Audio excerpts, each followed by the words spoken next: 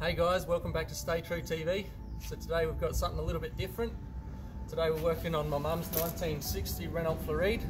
For those of you that haven't seen it yet, one of my first videos that I did was a slideshow of actually fixing this car up. It was actually stored in my dad's shed for over 30 years.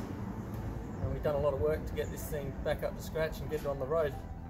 One of the problems being, now it's on the road and the suspension's getting used and stuff, the rear springs have started sagging. We did replace the front springs when we done the restoration, as they were sagged, but the rear have started sagging now, so we're going to rip them out and replace them.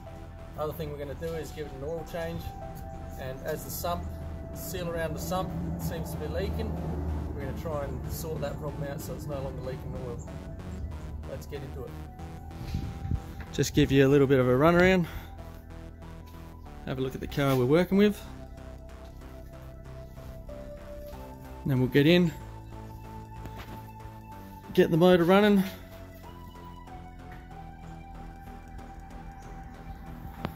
Get it warmed up and drain the oil.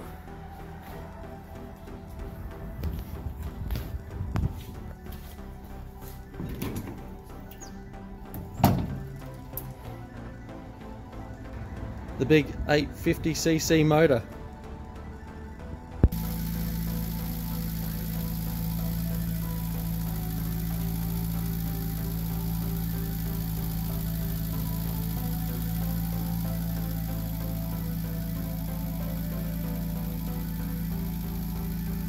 So we've got a drain tray.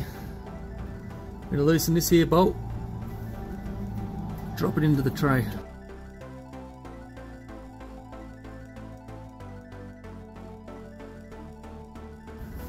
Alright, we're just going to let that drain out for a few minutes. Then we're going to jack this thing up and start removing some springs. While we're waiting for the oil to drain, we're going to go and remove the hubcaps and crack the wheel nuts, so it's all ready to pop the wheels off once it's up in the air.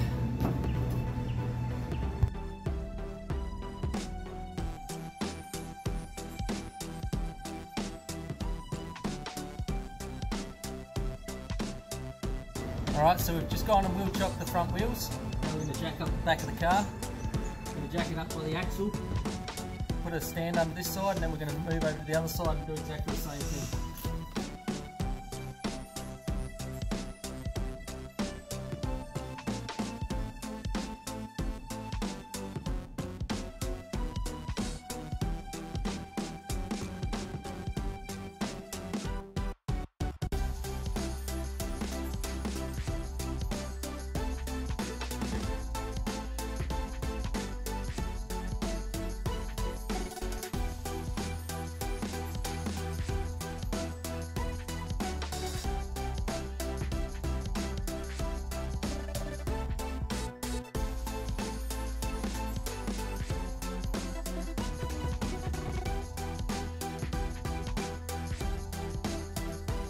Now I'm going to chuck the jack underneath the drum, jack it up, should loosen this strap off.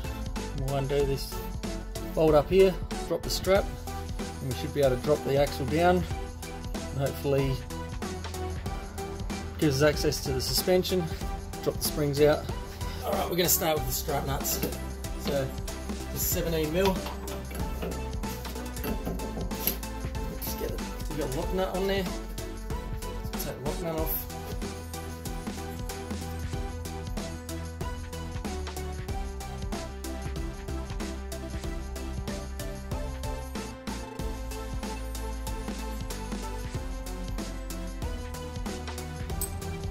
With our washer.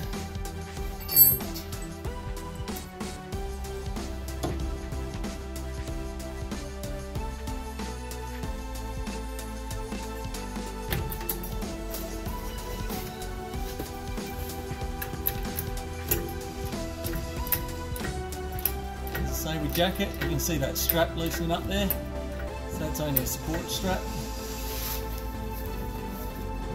See, that's loose now, so we take them nuts, that nut and bolt out, and be able to drop that strap down, and then we should be able to lower this down and all that spring and suspension should come out with it.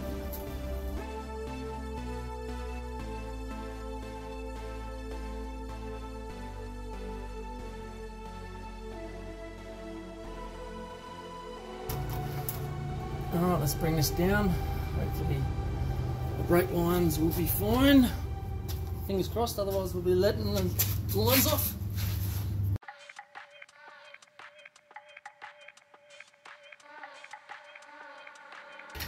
Alright, that's full pressure released. Spring is loose. So what we need to do is undo the strut at the bottom here.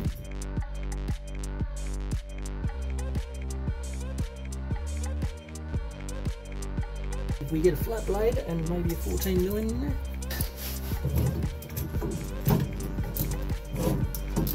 I'm just turning the coil around. Okay, where it starts, so we can get the socket into it. And yes, we do need a flat blade screwdriver. I don't know if you can see it or not, so this bolt head here has got a flat blade cut out on it. So I'm just holding that and undoing the nut on the back end with the socket to get this strut out.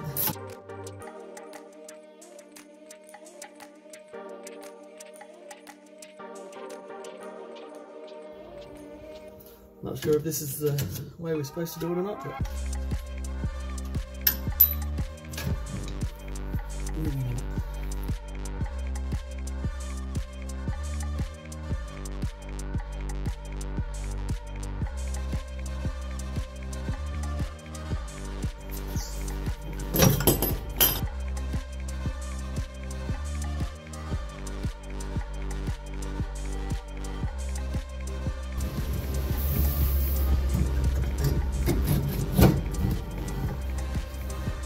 alright, that's one spring out of the way. Go to the other side and do the same to the other side. Maybe needing a spring compressor to put this one back in when we go. No doubt that they're going to be a bit tighter than new ones. Well, it's going to be set up for a couple of weeks while the new springs are being fabricated for it. I'm just going to lift the axle up and just put an axle stand underneath it, just so it's not sitting in a lazy position.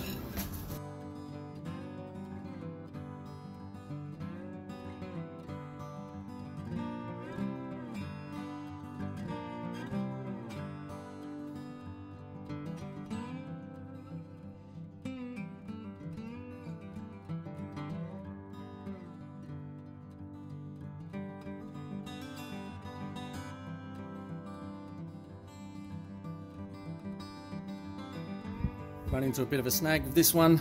Handbrake cables caught up on the tank, so we're going to have to take the drum off and disconnect the handbrake.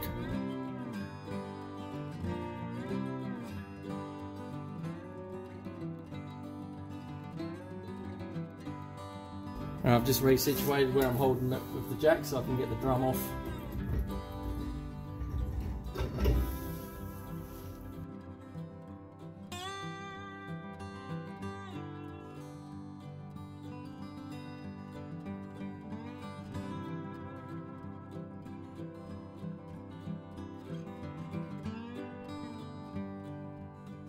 When we put that back in, we're going to resituate it over the top of the filler neck so it doesn't get caught next time if we want to do this again.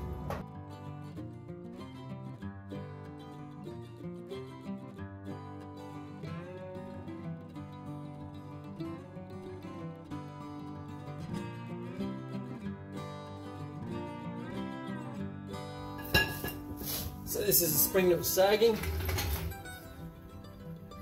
Seems to be quite apparent. This one's come straight out of the slot, so must have been a bit shorter. Mind you, she's well jammed in there.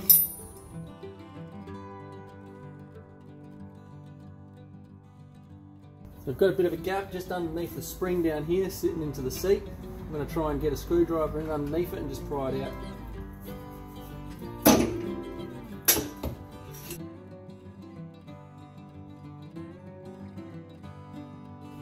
Now we'll go and pull the shocker out.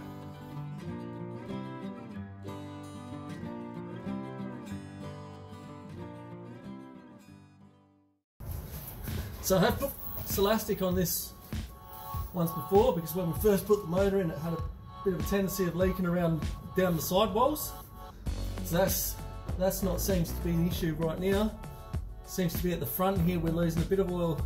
It's not massive, but it's enough to annoy us, so we're going to try and seal it around the front here, and just around the bow of the sump around the front here is just leaking a little bit, so we want to try and seal that. We've got some RTV. We're going to see if we can get into that and hopefully stop it from dripping.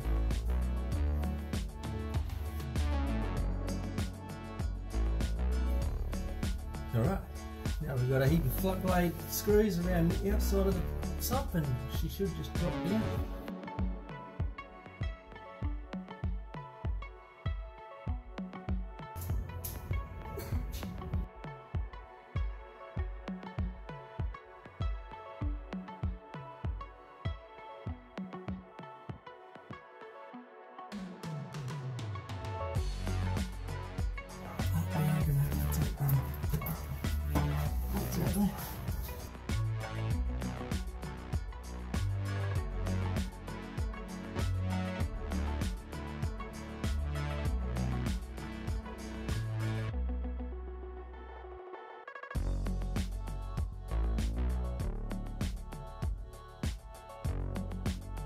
Alright guys, so we've just cleaned all the bigger stuff off of these gaskets. They're pretty much all flat and good now, so we're going to be putting some elastic on them anyway. So what we're going to do is these centre strips here and here, they're the bits that are causing us the grief. That's where we're getting leak through, which when I've actually done the motor build on it, I did read in the forums that was the case, that these always get a struggle for sealing.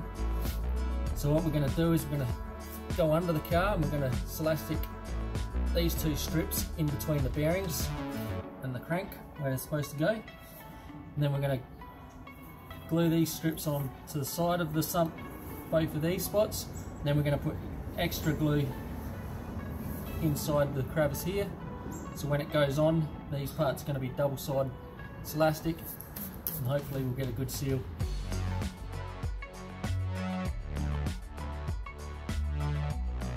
Okay, so we've got our two little strips in place.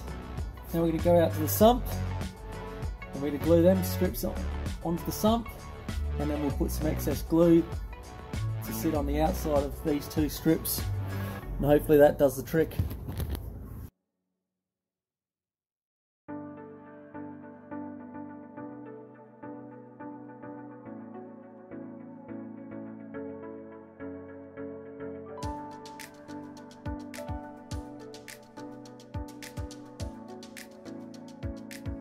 Alright guys, gasket's on, put elastic around the seam, around the holes, both sides. We've put a layer of elastic through the gaps on the spots that are troubling us. We're going to go chuck it in under there, pull it up with a couple of screws, put the rest of the screws in, let it rest for a half hour or so, and then we'll pull it up.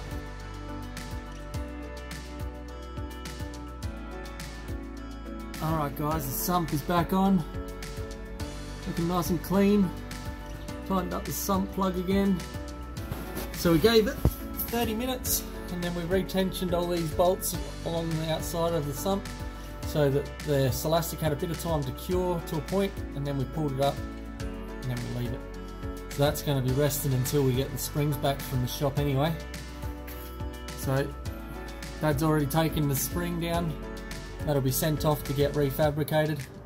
So fabricate two new ones out of using one spring, because the vehicle's so old, struggled getting parts for this, so that'll be cool. Get that back and we'll get them back in.